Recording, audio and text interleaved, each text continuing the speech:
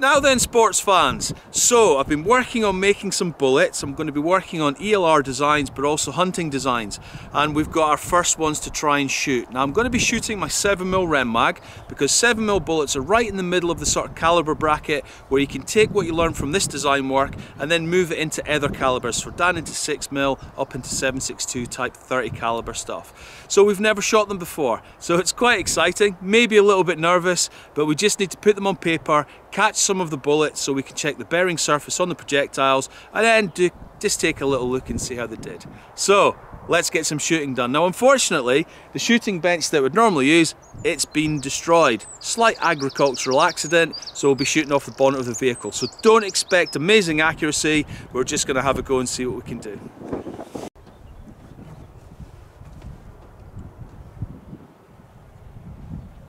I'm going to go live, Steve.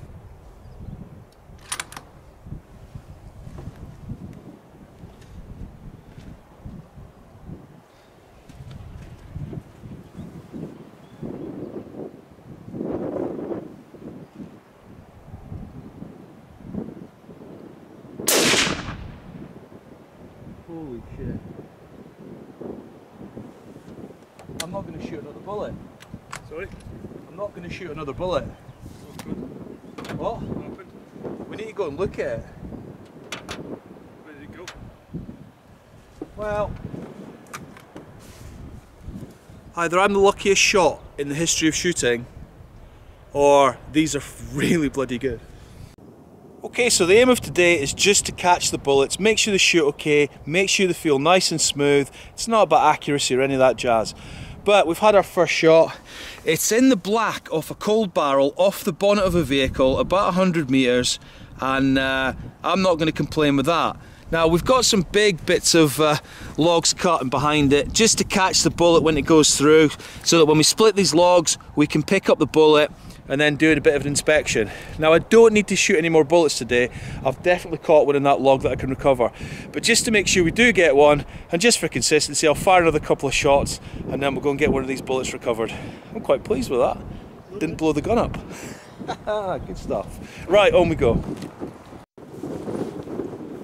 And it's windy. Off the bonnet.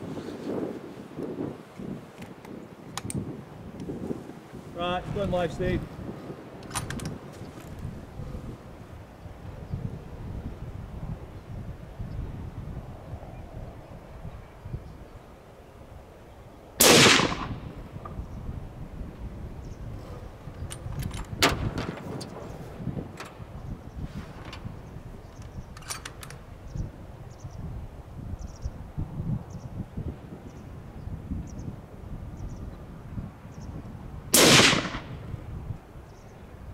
I'm sure they all hit the target, but we're off a bonnet, it's windy, it's not the most comfortable platform, but it'll do. We've got our bullets hopefully caught in the wood, and we'll go and get them dug out and then see how they look. So fingers crossed everything's good. But they felt nice, they shot well, so hopefully everything's good to go for the next batch. Right, cracking on. Well, that's us just starting to pack up for the day, but those 3 shots weren't awful. I mean, they're not perfect, but they're pretty good. And the last shot I sort of aimed a little bit higher and a little bit right, and I got lucky and got a dead centre. So I'm really pleased with that, but I'm looking forward to getting these bullets dug out. So that's the next step. So let's go. Well, with a bit of luck, we're going to dig a bullet out of this big log. No guarantees, but I'll give it a go. Not got the best of axes, so we'll just have to try.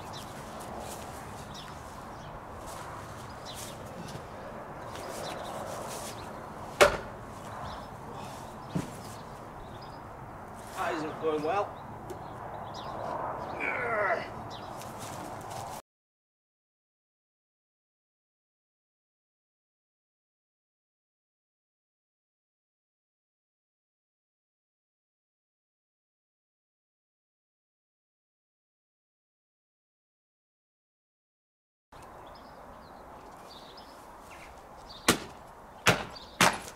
There we go.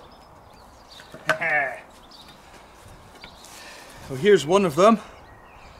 Looking good, so I'll need to dig it out.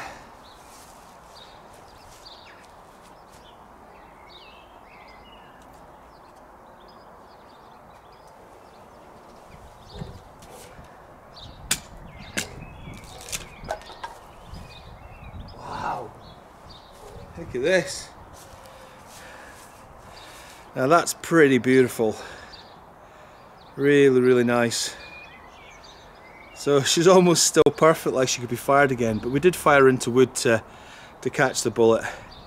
And you can certainly see the rifling marks on the bullet. And it looks like the pressure relieving grooves have done their job really well. And we've got a nice smooth run down that bore. That's pretty cool. Well, the sun's shining and it's turned out to be a pretty good day. Those bullets shot really well based on a sort of guess load that I was hoping was going to work well and not blow my rifle up. And it didn't, so happy days. But the blank of that bullet is going to be used to produce two hunting designs of bullet. One's going to be a true expanding bullet that opens up with petals like you'd expect from premium brands, and the other one's going to be a rather frangible bullet designed to shatter on impact and create huge amounts of damage. So it's a bit like a VMAX and lead free.